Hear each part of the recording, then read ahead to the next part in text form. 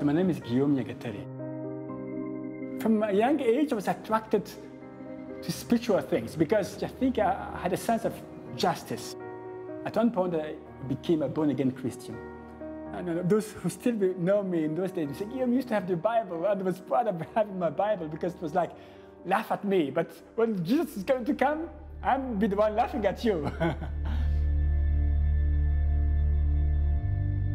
As I was thinking about this, I could realize that something was wrong in this way of thinking, because then everybody else except them was right.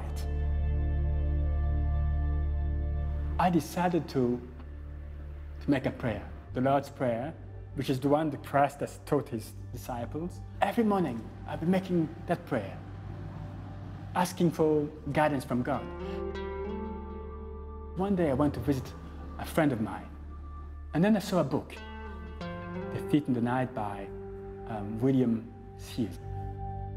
It's hard to talk about the joy that we feel in this moment. It's like, oh, I found something that I've been searching for. This idea that, oh, Catholic, Muslims, and others are in fact members of one family of God. Being a Baha'i is truly about love and don't need to put many words. You could feel it. When I was a kid, I used to have a dream of people running. I never told it to anybody because I was so scared by this dream.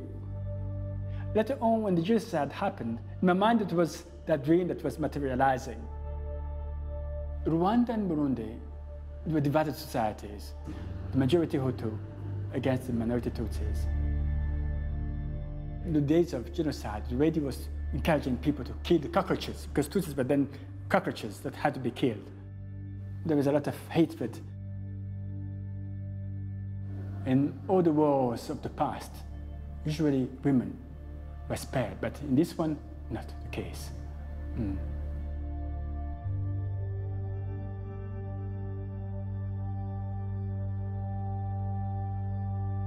And this, her name was Cecile. She was killed at the same time as my stepmother, my younger sister.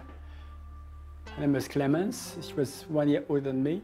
For us to think that we were going to be saved, it would have taken a miracle for this to happen.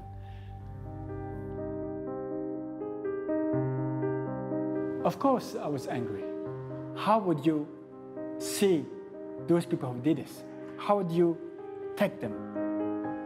Should they be killed? Should they pay for whatever they've done wrong? It was a dilemma. It is like, if I don't join the rebellion, who is then going to defend my family? Am I going to leave it to somebody else to defend my own family? Early on, I came to understand that revenge is not the way to help them. They have gone. Whichever way they might have been humiliated, where they are in the next world, but how would I compensate in many ways? My worry now was rather, what do I do?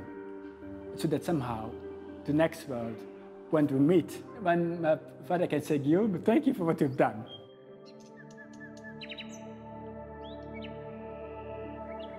I decided not to go to war, to work hard, not to have that sense of superiority, to have integrity of what I do, also trying to be selfless. It was, for instance, when Hutus are being killed in Burundi, in the universities, trying to be kind to Hutus. I came to understand that Baha'is were there for peace. We are there for unity of the humankind. People have to understand that we are one. What is important is the good thing that we've done. It is the kindness to others, service to others is much more valuable than many other things that we think are valuable. And for me, this is aligned with what Baha'i has been teaching us, service to others.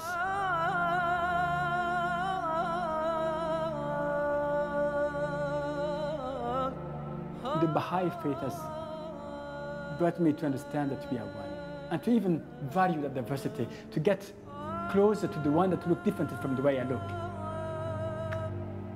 And not to see him as an enemy, but rather as a friend. I feel probably that's what I will need to give to those after me. You know, that sense of unity, that we are one.